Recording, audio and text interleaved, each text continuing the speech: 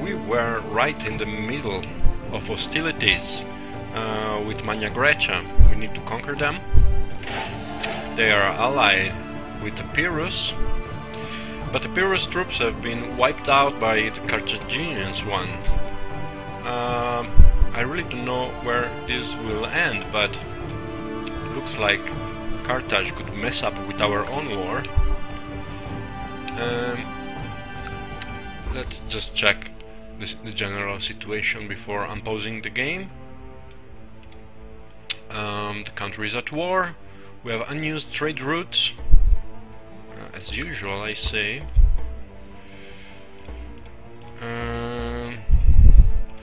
Well, at this point we can go for the internal ones and try to set up some external ones later. Roma will get salt from Picenum, and Samnium and Apulia will just exchange with each other. Yeah, all dark green, that's good. Otherwise the populists faction would be rising because of unused trade routes, but the modifier is not there anymore. We could pass a law, Lex Calpurnia. This law established a permanent court headed by a praetor who observed provincial governors and dealt with, theoretically, extortion and corruption on their part.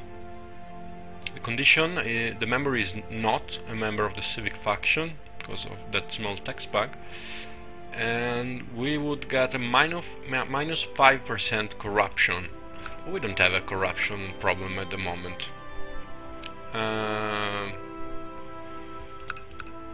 Like, now the good way to look at it is just to put all the characters in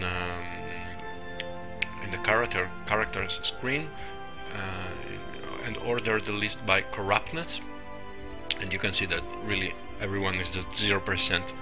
Corruptness is it's something that starts popping back up later when you have governors that have to take care of far lands and stuff like that.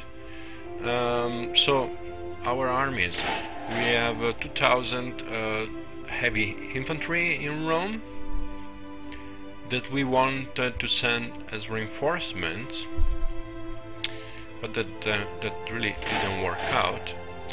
And here we have our legatus Quintus Aemilius Pappus, legate 1st Legion, who just won this siege by assaulting the city, and now is recovering morale.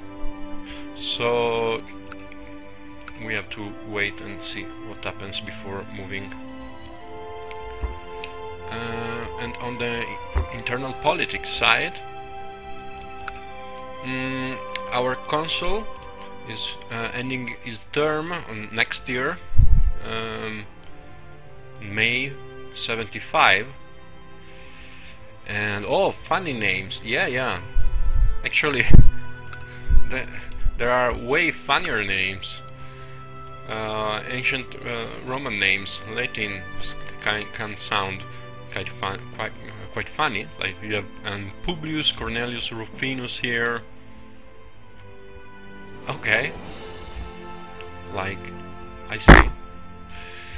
And like I like this one, Lucius Aemilius Barbula. Yeah, that sounds really funny. Regulus Sophus. Yeah, our consul is ending his term next year, so he's still in charge for a while, and we were trying to balance out political attraction of the various factions. It's not bad.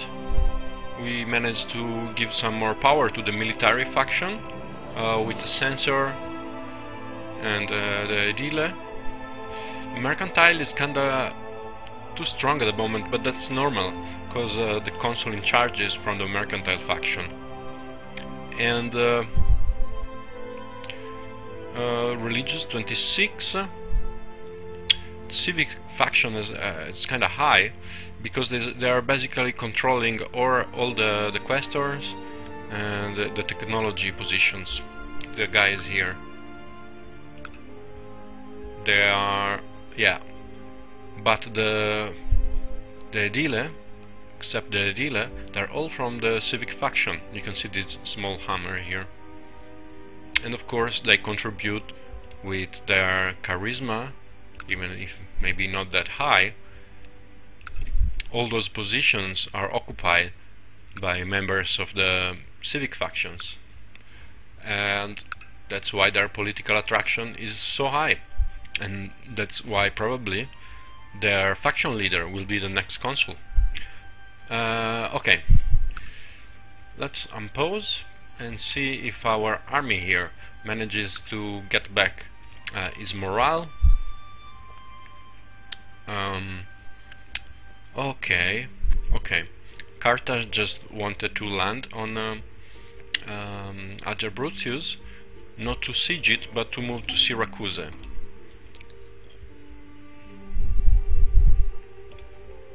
Because Carthage is at war with Epirus as the main target of the war. This is what the asterisks mean there. Magna Graecia is just an ally, so they're giving priority to their main enemy. Okay, I'll put to speed 2 and let's see how fast this replenishes. I think it's on a weekly basis. 0.36. Try speed 3.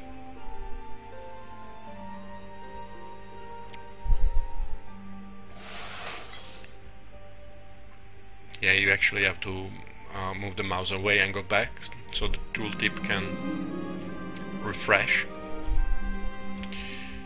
Well, seems more like it's on a monthly basis. Just pause a moment.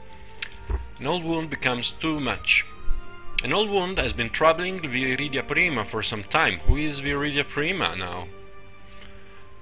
She is the wife of a former consul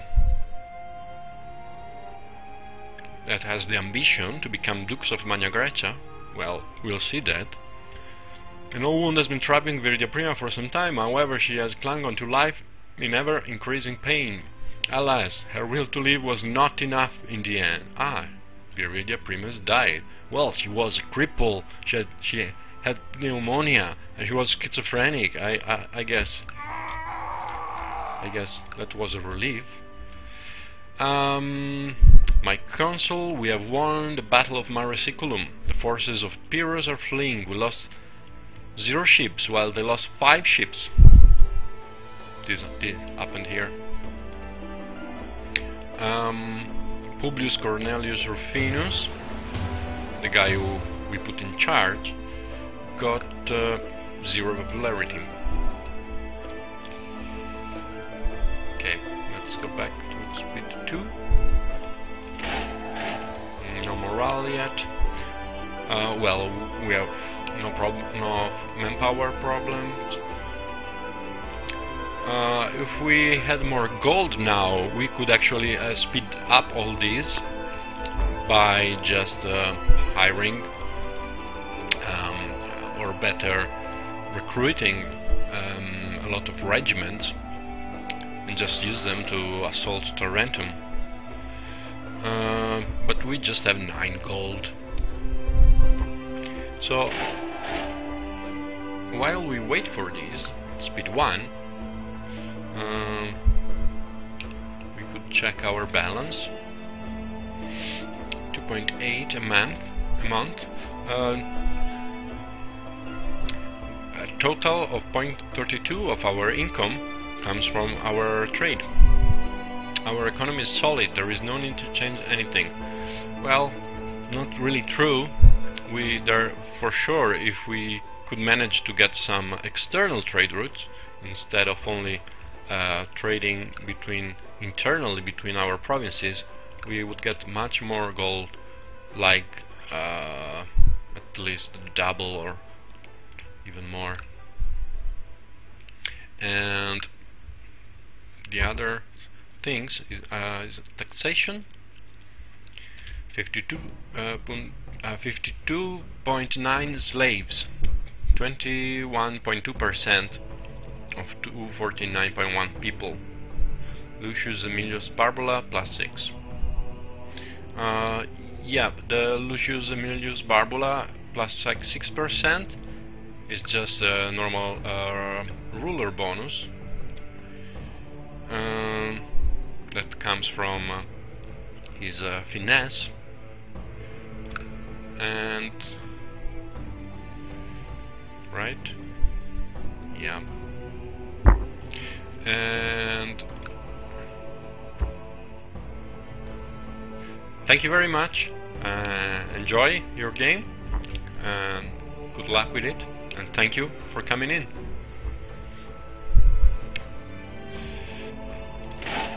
See you later.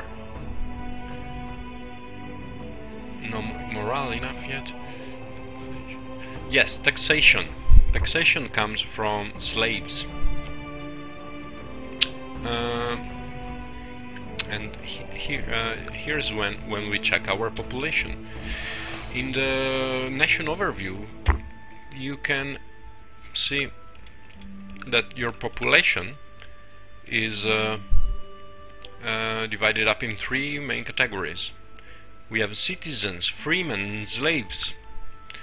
And slaves represent hard labor, and that's why the game abstract that part, telling you that taxation just comes from slaves.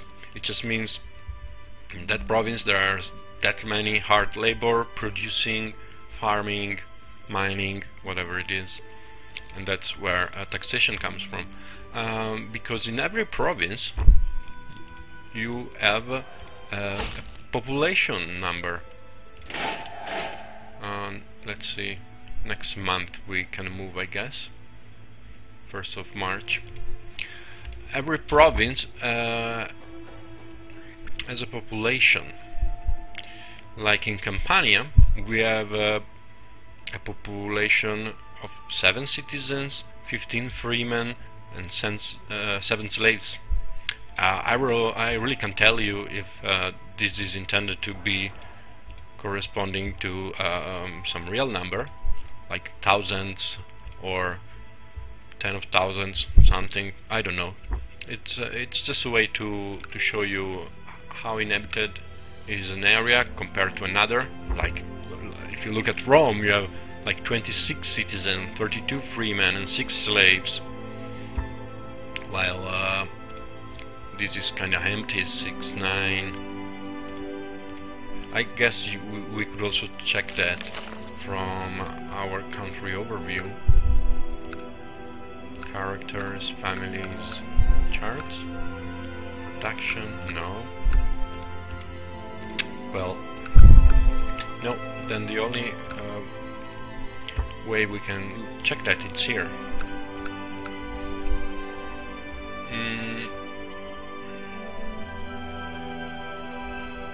So yeah, we can see that the most slaves are in Etruria, Umbria, and Samnium, right? Umbria. 7, 6, and 6. Well, but that's just a percentage. Okay, our army is ready to move again.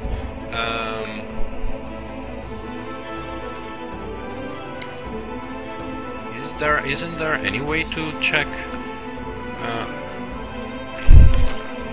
diplomacy overview, actions? Is this from just the trade routes, income graph, expenses,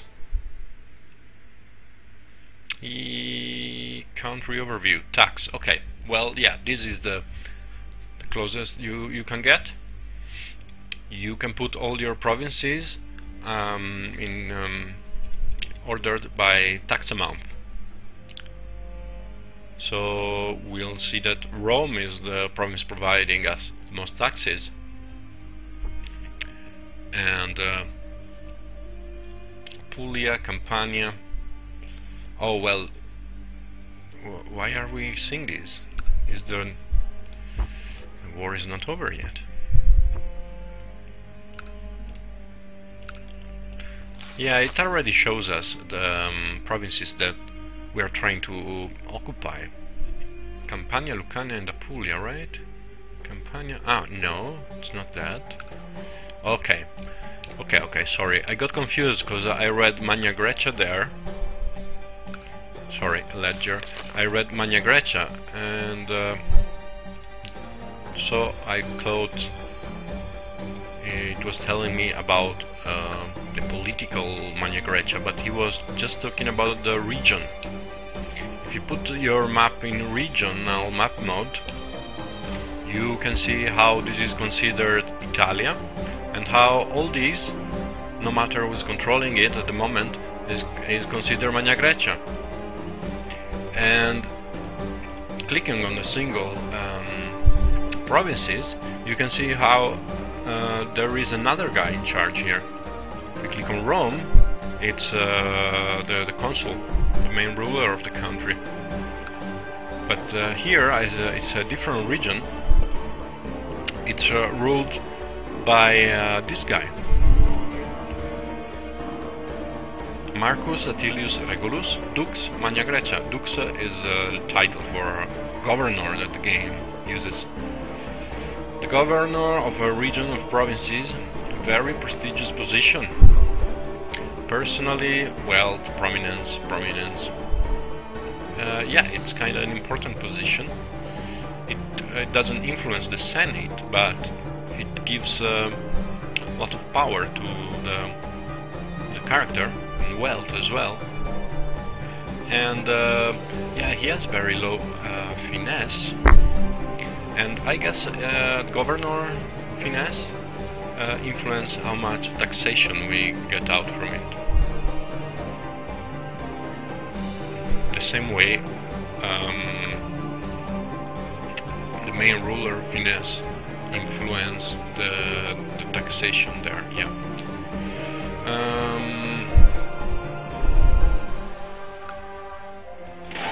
Come on, how long? Oh, of course, we are still post the game. Yeah, we say that taxation. My consul, Manius Valerius Maximus, has fulfilled the ambition, get married. Who's the guy? Populist faction leader? Don't like you. With all this charisma. Wow, look at his wife, Emilia Prima. She's like an 998? Wow. Why? Okay, charisma -1. Lucius Emilius Barbola is from one of the most prestigious families in the Republic. People from less important families try to seek friendship with him because of this. Still, even friends from less noble families might be useful.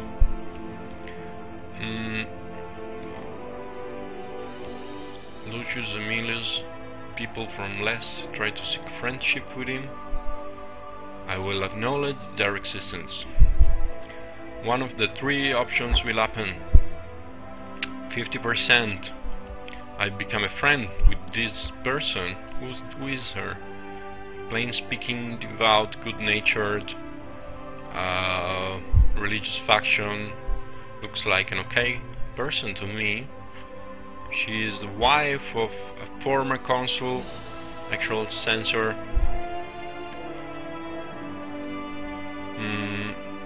Not noble enough for my family? Getting straight suspicious. What family are you from? Vitellius. Well, family prestige 5, and we are from the Emili, family prestige 1000. I guess we can have one more friend.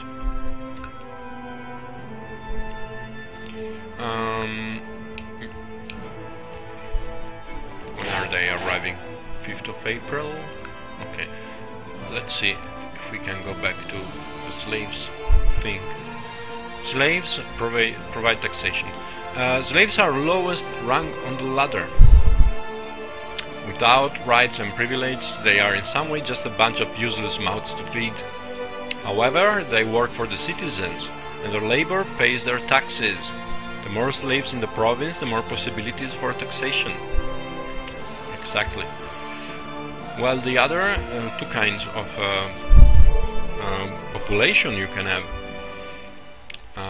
are freemen. Freemen represent the smallholders and small artisans. In overall wealth, they provide very little in the way of taxation. However, what they do provide is a pool of healthy men who are loyal to the state, perfect material for the army. So slaves equal gold, or better say taxation. Freemen equals manpower. Yeah, it's you can read it here. Currently, you gain 735 each month. And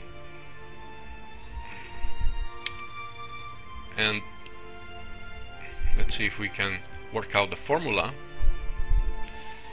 But yeah, the idea is that we have 118.4 freemen, a grand total of 47.5% of our population that are providing manpower to us.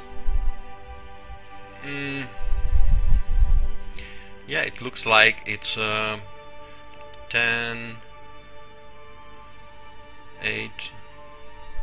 I'm looking at the base value. Maximum 88, 28.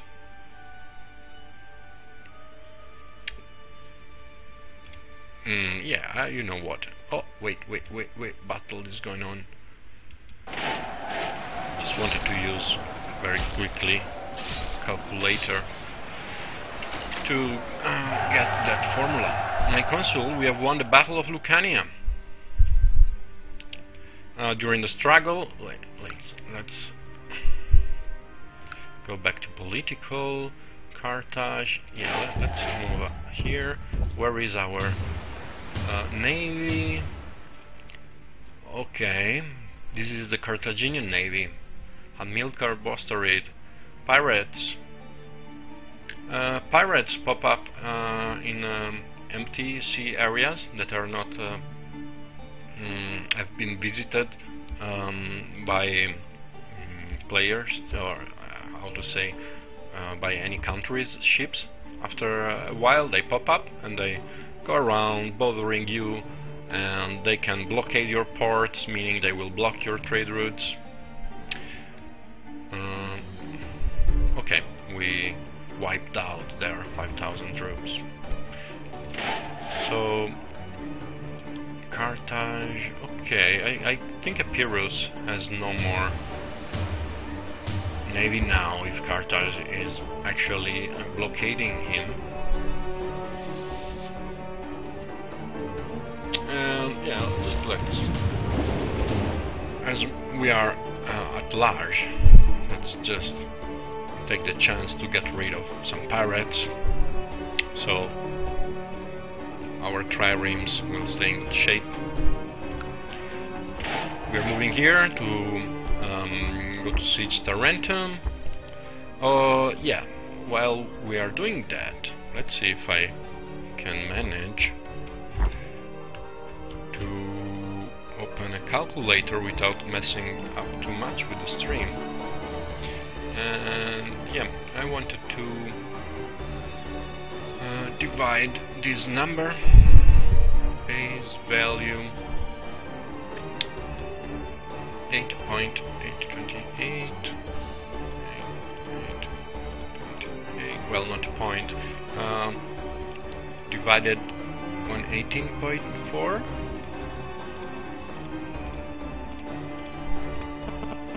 $74. There must be some hidden modifier we can't see, because from what I'm seeing now, the maximum manpower would be equal to 7 times your freeman. Well, the base value multiplied by 10. There must be for sure from some other modifier that I will try to find out and tell you next time. but the relationship is very direct, and it's there. The more free men you have, the more manpower you have.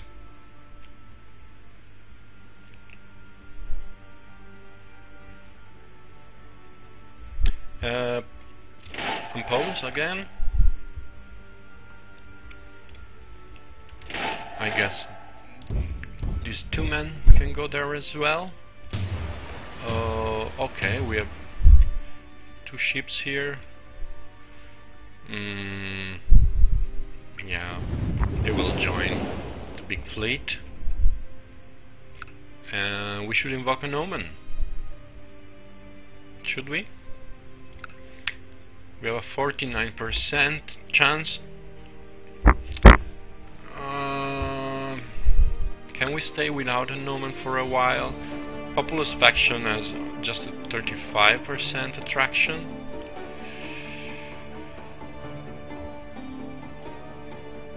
Oh well, but the religious one is gonna lose too much if we don't get an omen.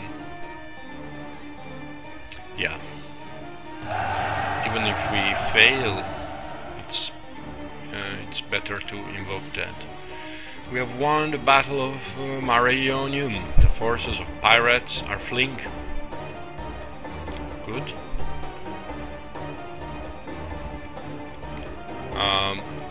Okay, this is some Spanish barbarians doing their small wars. Okay, let's join the two fleets. Religion is going to come to Rentum. And let's see now how we can propose a peace offer to Magna Grecia. My consul, our consul, is now a member of the military faction. Ah, yeah, 1st of May 75. The new guy. So it was not the civic one. And it was not even the... let's see. Was he the faction leader?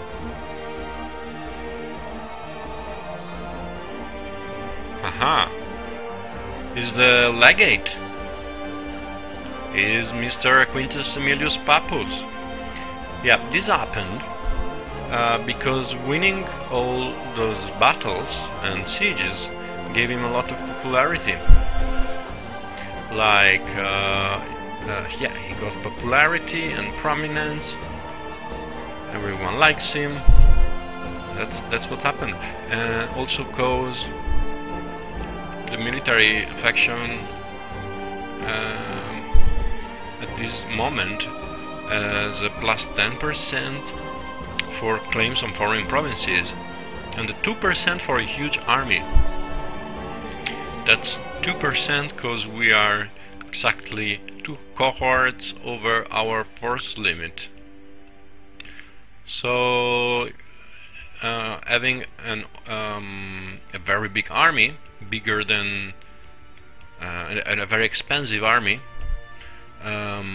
bigger than a standard one, can also give more power to the military faction. So it can also be used to do that. And well, now we have another place point 5, morale of armies and land organization. This until he's in charge, meaning for 2 years.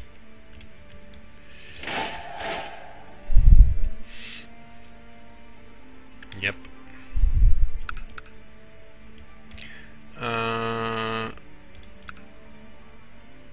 We could also change military ideas now, but we already choose the only one we have. So, and he has a finance 5, martial 7, charisma 5. Well, Quintus Aemilius Pappus' good leadership skills and superior tactical knowledge will help us vanquish those that dare stand against us. Looks good. We just have to hope it doesn't become too loud and powerful, because that can happen as well. A consul who's too popular could try to force the issue and stay in power, and especially if after his term ended we don't keep him in good consideration, he could rebel, start a civil war. And yeah, you can also see that he already has some loyal cohorts. It is a small chain here. 1, 2, 3. Yeah, the more battles a cohort wins with the same legate, more chances it will become loyal to him. And once they are loyal, they will stay loyal to him until he's around. And what that means is that if there is a rebellion, they will side with him, no matter what. We will probably see this happening before the end of the game. Not with him, I mean, but some other guy. So that's why it's important to don't keep your army all concentrated in one big chunk, because if they're all your army is loyal to a guy who's gonna rebel because he wants more power or whatever, that's gonna really cause a bad situation to control. So important to don't keep the army all grouped up, split it up, and also to don't always leave the command to the same general. Actually, now we cannot even change that he's there. Pergamum accepted peace with Bithynia. Okay.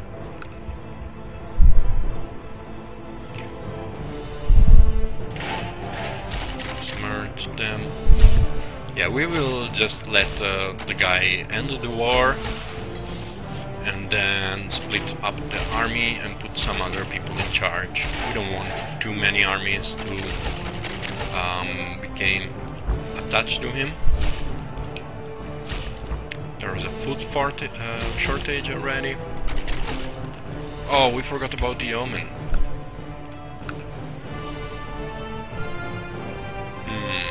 Well, it's very balanced, the Senate at the moment. 20 senators from the military, 20 mercantile, 20, 22, 17. I just don't want to live with the bad effects of a failed Omen. Water shortage. City will probably surrender within 6 months. Well, the war is almost won. And when you're winning a war, you go into the diplomatic options here. There are like small shortcuts here to do that, but you can also, to see them more in a more complete way, you open the diplomacy window and then you click on the target country and then the take action. This is the guy we are sending as an envoy, and he's supposed to have a good charisma, and he's the... I don't think we have anyone with higher charisma. He's fair. Have a son. Yeah, I guess the guy is okay as a diplomat. Yeah, the diplomats don't really... they just influence. If they have a good charisma, they just positively influence the chance that your diplomatic mission will have a positive outcome. So, negotiate for peace. The ruler will lose some popularity by taking this action. Why? Military faction want to stay at war. Faction opinion -61. Yeah, the military factions don't like to sue for peace. They would like just an ongoing state of war. Mercantile faction opinion 100%. They want to end it. And same for everyone else. Well, it's not bad if we lose some popularity. Well, let's pause because we ended the siege here. Bithynia and Pontus. We have won the siege of Tarentum. Okay. What you do when you sue for peace is having the chance to choose between some very, in the end, simple actions based on your current war score. Our war score now is 100% because we have conquered all their territories. Magna Graecia is our main enemy. It's just allied with Epirus and the Tonian League. So if you conquer allies, it doesn't really change the war score that much. Magna Graecia hasn't conquered any of our provinces. That would lower the war score. Yeah, the lower score tells you how much the attacker is doing, how well he is doing. So, diplomacy, Magna Graecia, take action. Okay, now that actually we have 100% score, even the military faction is okay with the peace. Sire, we have won a devastating victory over Magna Graecia and have the possibility to completely annexing them. However, this would greatly upset the rest of the Greek world. We negotiate on behalf of our entire alliance and they are negotiating for their entire alliance. Annex, demand tribute, offer white peace, offer tribute. Offer white peace? Yeah, that would be very stupid now, because it would revert the situation to how it was before we started the war. Demand tribute, they would keep their independence, but they would send us money. Offer tribute, that's something you are trying to do when you're losing a war. And annex, if the war score is high enough and they accept the annex, your enemy in general will give to you all the provinces you conquered. Now we conquered the totality of Magna Graecia, but maybe we could have conquered just one, and after a while the war score got high enough for accepting an annex proposition. We would have conquered just one province and the other would have stayed Magna Graecia. So it's a very simplified war diplomacy model compared to like Crusader Kings or EU4, but that's, I guess, also because conquerors were kinda easier to manage back in the ancient world. It was just a matter of I win, you lose. So we do it from the shortcut.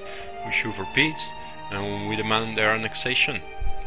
We don't want tribute, especially when we have this mission here. Oh, Pappus would get even more prominence. Yeah, can't be helped. He was the guy who did lead our troops. Okay, we have to unpause for this to take effect and refresh the political map mode. My consul, Magna Graecia, accepted our generous peace offer. We demand their full annexation, and our realm stability increased to +1. A refugee conflict with the Carthaginians. Wait, this is for later. these all are new people who were in those territories and now came under our protection. Lucius Antoninus Salinator, a refugee from Magna Graecia, has arrived. Who is this guy? Antonius, 0 family prestige. Location Tarentum. Religion Roman. Culture Messapic Latin. Was he anyone? A proprietor? Ah, he was the proprietor of Magna Graecia there. Okay. Was his wife. The conflict with the Carthaginians has been dragging on for too long. It's time we level their cities to the ground and break them once for all. Carthago delenda est. This is our new mission. Destroy Carthage. The conflict with the Carthaginians has been dragging on for too long. It's time we level their cities to the ground and break them once and for all. But we have a lot of time to do this. We have 30 years to prepare and wait for the right moment. And when we fulfill this, the consul would get 1 marshal, popularity 60 gold, but I'm sure that in 30 years he won't be Aemilius Pappus.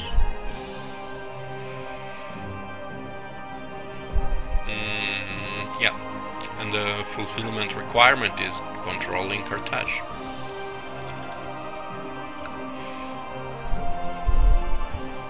So, yeah, now we're talking. But I don't like the fact that... Okay, now Epirus, as he was allied with our enemy in the war, is going to have a truce with us. Truce is do last 5 years. So until the 3rd of October 480 won't be allowed to declare war on us.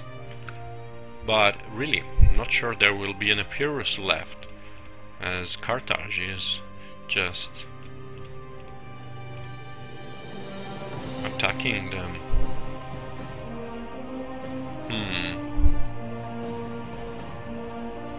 Feel threatened. Well, I guess now that the war is over, we can fix our internal situation and try to colonize the northern regions. To do this, we want to split our army in two.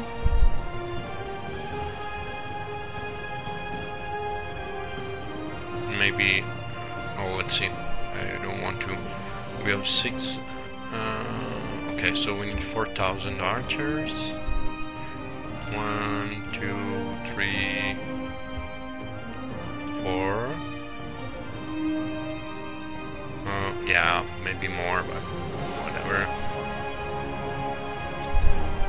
And we also want to divide up the loyal cohorts so they are not in the same legion. We want to give more infantry this way. No. 9,000, 18, 16, 15, 12. Yeah, now they are more or less the same. Problem is, the 2nd Legion has no legate at the moment, and we really don't want to wait too long before assigning a new legate. Otherwise, I'm sure the populists will complain and tell, oh, just put this random guy. The former consul 7 became legate, well, proconsul.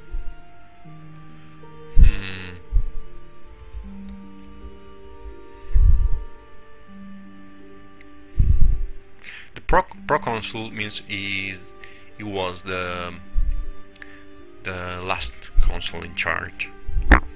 The only after proconsul they get the former consul title. So yeah, this was the guy who stopped being, who has been consul between 73 and 75, and in 75 he became proconsul, and he will stay proconsul until the actual consul steps down and became proconsul. Oh, but now we also are supposed to trade this stuff here. Okay. Second Legion. We put the former consul. He did a good job. Yeah. And also fulfilling people's ambitions is always good, because they gain a lot of loyalty. Sparta accepted with their former enemies a Achaean League on the following terms. Sparta? Okay. Okay.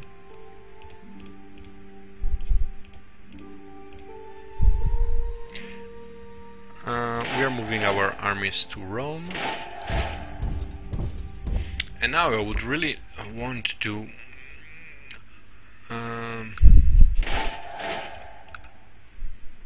give the other army to someone else, maybe. That makes sense. Resign. Expect to hold his office until 1st of January 76. Dismissing him prematurely will have the following effects. Quintus Aemilius becomes former legate. Well, he has 100 loyalty, so I don't really think he will revolt. We could put this other guy. The office of praetor was second only to consul. Propraetors also went on to govern a region after their term as a magistrate.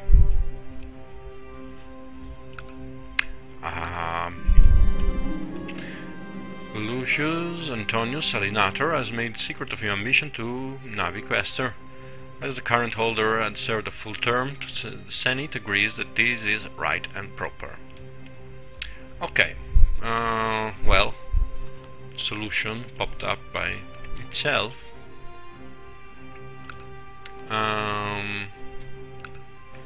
Where is our navy now? Oh, we forgot it here. Come on. The guy here, naval prefect of the first navy,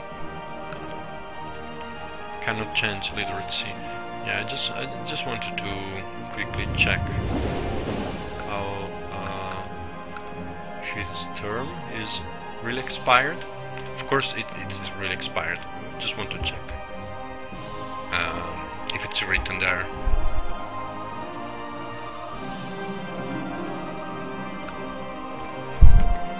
Come on, where's my resign? Yeah, the message we got for dismissing the other guy here did not pop up.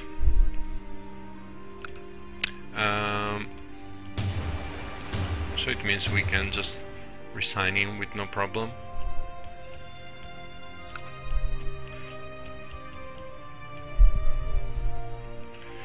Appoint Lucius Antonius Salinator to Navi Quaestor. Populist faction lose 1 senator. Military faction gain 3 senators. I decide what is right and proper. Populist faction gain 1. Well, 3 senators to the military. It's okay. Still 23. 22. Just want to keep the populists down. Valeria Tertia died. Who was this guy? Former consul of a long time ago.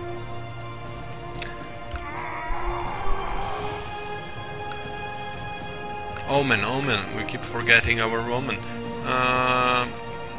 Trade income. I want to get some more population growth.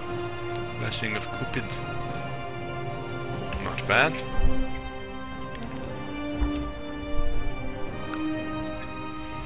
Now, while we wait that our army moves up,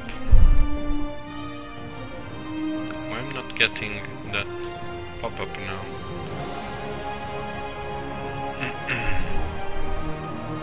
Because the term is over?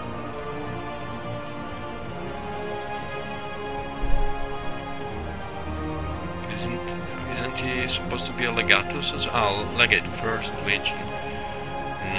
It's not written there when it's supposed to expire. He became legate in 1st of January 74, or just when we started the game. Yeah, just don't remember how long he's supposed to be a legate. But historically the consul was actually quite often leading Rome armies, so I guess we can live with that. This guy now is actually governing 1, 2, 3, 5 provinces. It's better stay loyal to us.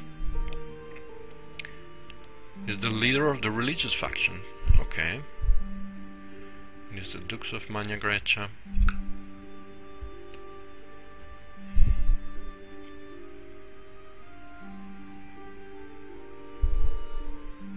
And still the religious faction is just a 6 attraction. Maybe more with the invoked omen. No. Become Naviquester.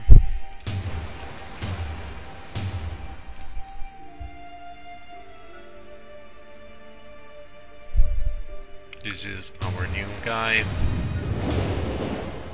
We want to trade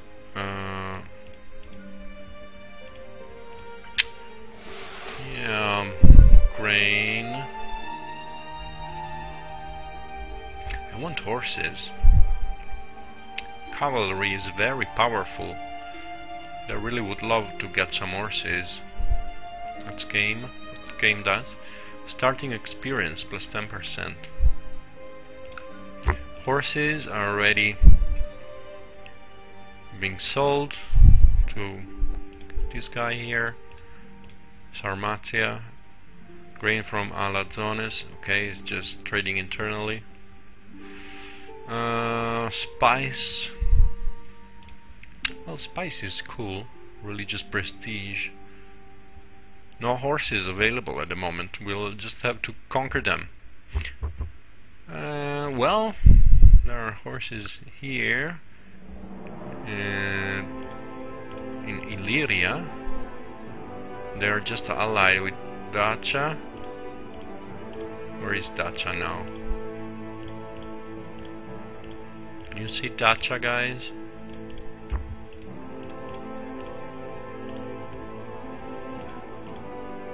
I thought this was Dacia.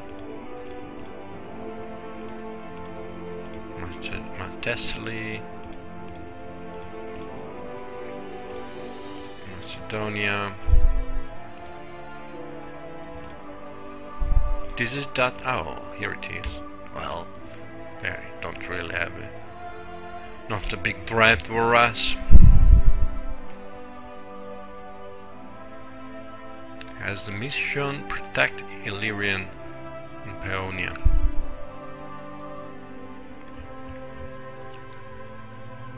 Ah, Illyrians. It means there is some people of their own culture in a province of another ruler with a different culture. Yeah.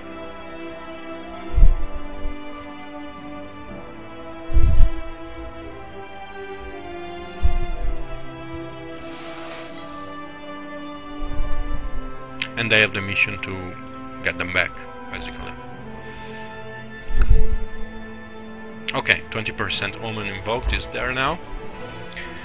What we don't want now is the military faction getting too much power.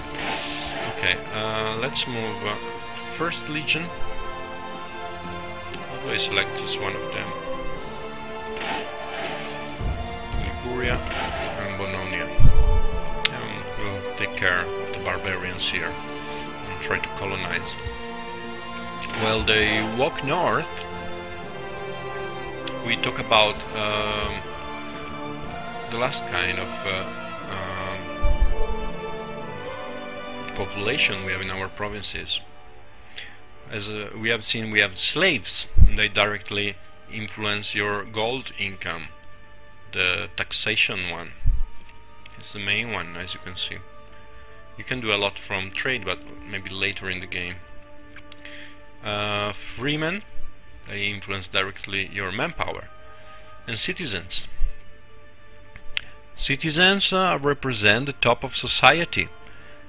They are just below the major nobility in wealth and status. They have the kind of wealth to be free from the mundane concerns of life. Taxation is not a problem because they own a lot of slaves who do that bit for them. In fact, they devote themselves to higher problems and generate research for the nation. They generate research. This is the first time we look at this. Monthly research points. Your citizens have the free time to think about things. This in turn generates research points for the nation. The greater the number of citizens, the faster things are researched. We have a total of 81.2 citizens. I don't know really if thousands or what they are supposed to be. 26.3% of our people. They provide us a total of 5.2 research points.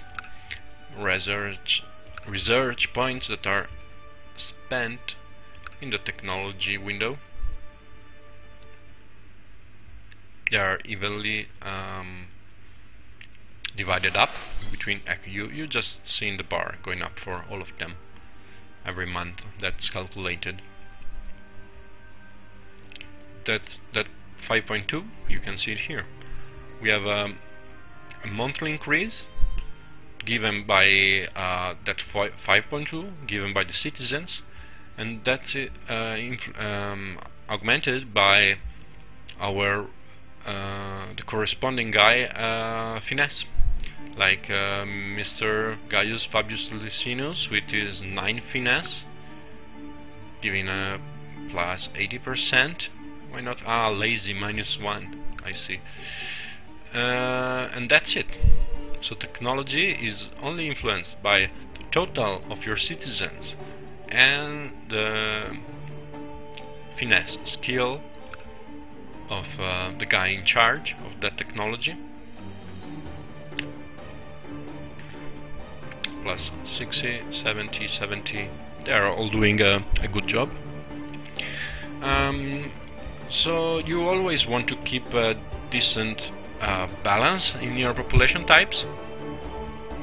Technology is important for sure, but it's also true that it's usually numbers who decide a battle, and it's not like the other countries are going crazy with technology anyway. So, well, you want to have your standard number of citizens, you want to have a good number of freemen to be sure to have a big manpower pool in the case you lose some battles in a row or have a very long war in sight. And of course you want a lot of slaves because they provide you taxation, but not too many of them.